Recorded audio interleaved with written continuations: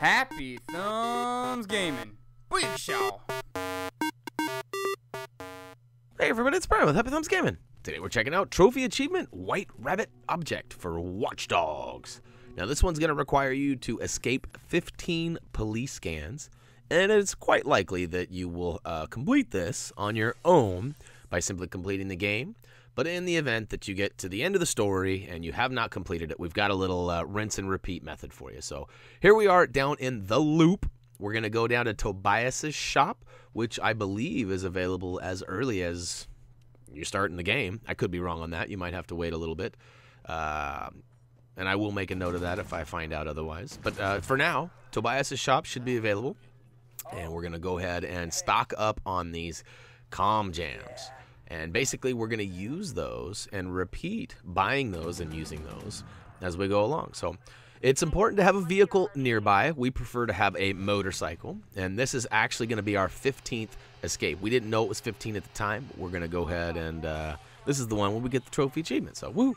Now, as you can see, we actually fired off a few rounds. We didn't have to hit anybody or anything. And eventually, one of the civilians called the cops. As soon as they call the cops, the scans begin. As you can see, I'm already outrunning them, and they're currently white. Oh, now they're yellow. When they are yellow, they are currently scanning you. If they are white, they are not actively scanning you.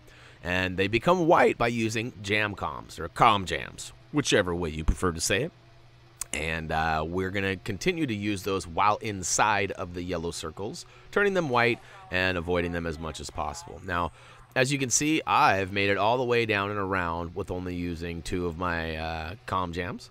And we get all the way to the end over here, and we're out of the reach, and this escape is successful. So now I have kind of a little U-shape, maybe even S-shape route that I'm taking here. And I highly recommend you check it out. But once leaving Tobias's shop, you just hang a right and cross the bridge and follow that all the way until you get to the T in the road and take a left. That should be enough distance for you to travel back and forth on, but you'll have to try it yourself. And look at that, BooYaKaShouw! Let's do a little celebratory car ramrod and get our roly-poly on. Stop, drop, and roll, right? We only do that when there's fire present, and we are on fire! Because we just rocked that White Rabbit Trophy Achievement, so... Oh, to the yeah, that's it's gonna do it. So hopefully you found it a little bit useful. It's just kind of like I said, it's a rinse and repeat method. If you did, head on over to Facebook, Twitter, comment, vote, subscribe down below if you like what we're doing over here. HappyThumbsGaming.com is available too.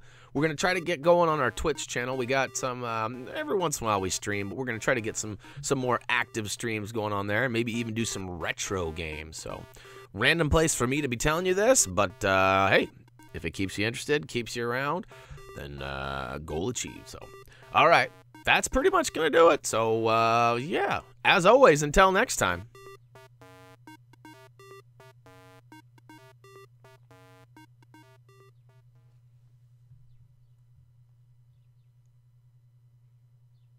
Which way did he go?